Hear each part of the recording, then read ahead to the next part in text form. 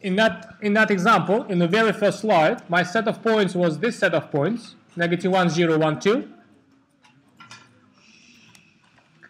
And my set of values was this set of values, 1, 1, 3, 1. So I needed a polynomial there, which at this point delivers 1, at point 0 delivers 1, at point 1 delivers 3, and at point 2 delivers 1. That's the kind of polynomial we found on my first slide via row echelon form, Gaussian elimination, and all of these things. Now I can do the same question with the Lagrange polynomials. First, I give my Lagrange polynomials. Here we go.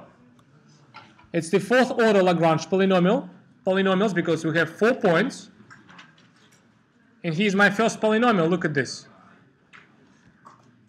In the enumerator, I take linear brackets with every number from this set except for the very first number. In the denominator, I take the enumerator where x is replaced with the first number. So in the denominator, that's the factor I have in the denominator. Negative 1 here, negative 1 here, and negative 1 here. Here's my first Lagrange polynomial of order 4. You can check this, that this polynomial at the point negative 1 delivers 1, right? If you put negative 1 across this expression, it will be exactly 1. And, oops, I'm sorry. And my polynomial, the same polynomial, delivers 0 value for any other point in my set, for x 0, 1, and 2. Second order Lagrange polynomial, the same construction. Linear brackets for these points, except for the second point this time, for the point 0. Here's my linear brackets.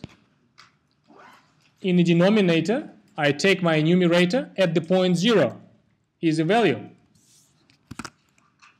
Again, you can check that this polynomial delivers 1 at point 0. And it delivers 0 and at every other point, negative 1, 1, and 2.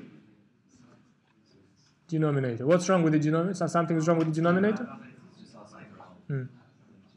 Well, we still have 2 other Lagrange polynomials. Here they are. The third one, again, I take my linear brackets with the points here except for the third point this time. Here's my linear brackets.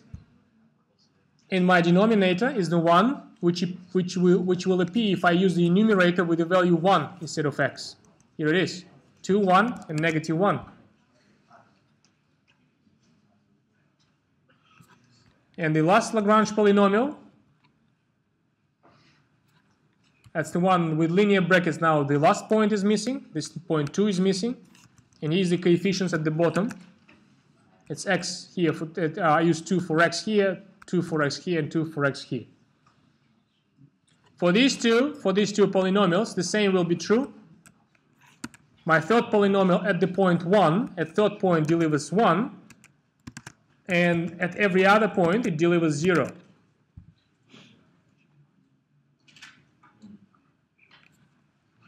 And my fourth polynomial delivers 1 at fourth point, 2. And at every other point, it delivers 0.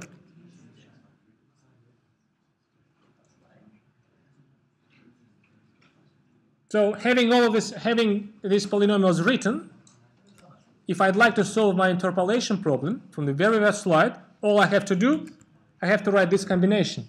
I have to write this, by the way, linear combination. I take my polynomials with these coefficients. 1 of L1, 1 of L2, 3 of L3, because of 3 here, and 1 of L4. And that is the polynomial which solves my polynomial interpolation problem. If you do the arithmetic, I don't expect you to do it by hand, but you can try. I mean, it's a very good exercise. In MATLAB, to produce a function which returns Lagrange polynomials. I'm not sure actually if MATLAB has its own built-in functions to produce the Lagrange polynomials of particular order. But if you take those polynomials, if you feed them into the MATLAB, and if you do these simplifications, MATLAB can do that. Or you can do it by hand.